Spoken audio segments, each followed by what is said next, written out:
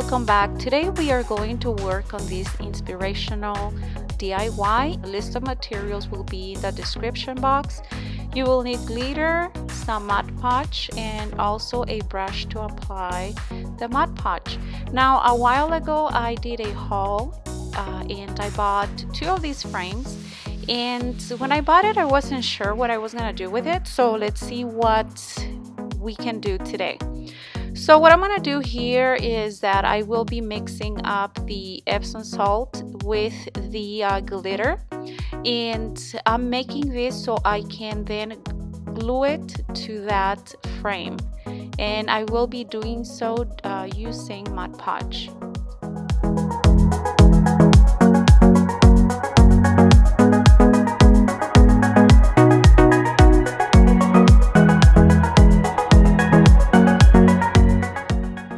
So here I am applying that Mod Podge where I want it to be. It is best to always work in sections because that way the Mod Podge will work better.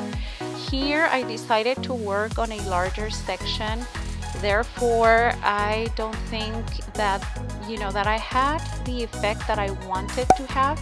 Now the second time, if you notice here, I am applying way more Mod Podge, and that's exactly what you want to do if you want to make sure to have more of that mixture with the Epsom salt and the glitter. I did notice that the first time I dipped it in the mixture, the glitter wasn't showing much. So what I did here was to sprinkle some of that glitter, and then I went ahead and submerge it into the mix.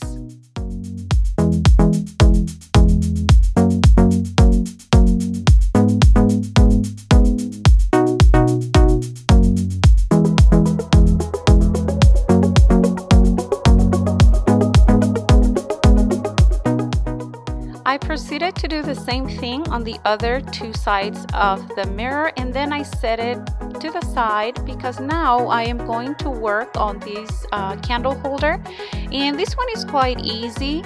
I am going to apply Mod Podge, and then I am going to practically just pick the rhinestones that I want to use. Again, just work in sections. I will be pasting or gluing on the coaster with hot glue, and it's gonna give me a bigger base on the bottom. If you can see, if you turn it over, you can see the glass coaster, but it doesn't matter. I'm not gonna do anything to the bottom of it. So far it looks good. However, I started making a lot of mistakes with this DIY. And sometimes this happens. It's just a lot of the times I edit all those mistakes, but I decided to leave them here so you will not make those mistakes. First mistake here was that when gluing the frame to the actual candle holder, I didn't clean the bottom of it, and the Epsom salt came off, therefore it didn't stick. Believe it or not, I made the same mistake twice. Yeah, twice. But yeah, you learn from your mistakes. So here I glued it in for the second time, and so far so good. I started just filling in those empty spots with rhinestones, and I kept on moving on.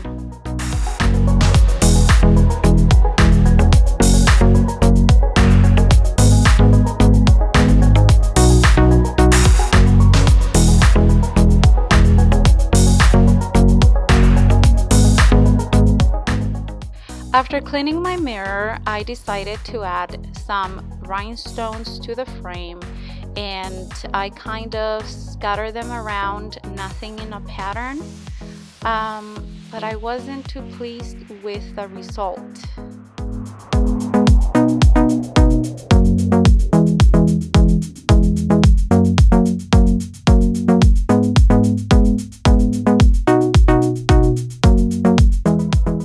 So I ended up with something that looks like this. I liked it but didn't love it.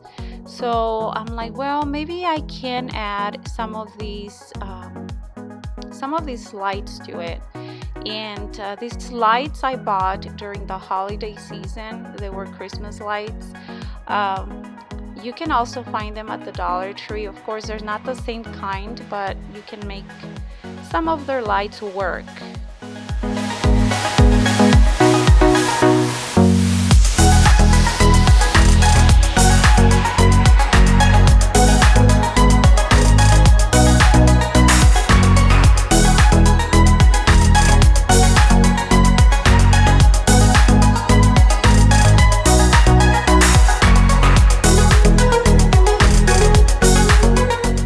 Now the question is, how am I going to attach these lights? Well, of course, I decided to use hot glue, and because these lights have a wire, I don't know, I thought it was harder to kind of manage them, but I ended up making it happen anyways.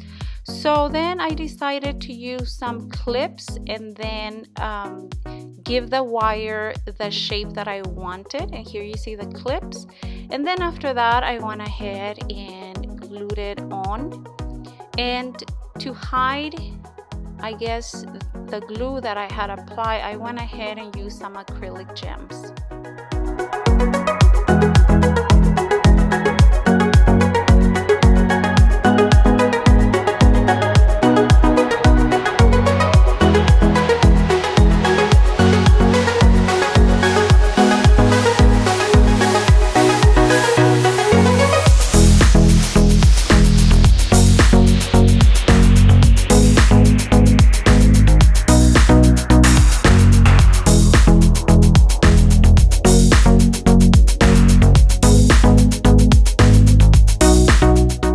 Okay, so this is my third attempt in putting that frame in place. This time, yes, it's gonna work because that area where the glue goes is clear now.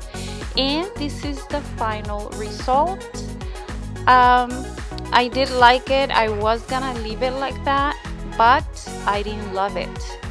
So the next morning, I decided to redo the frame, and practically what I did was to remove all the Epson salt, and then I went ahead and used some of that glitter ribbon, and I used some of the flowers, and this is what I came up with.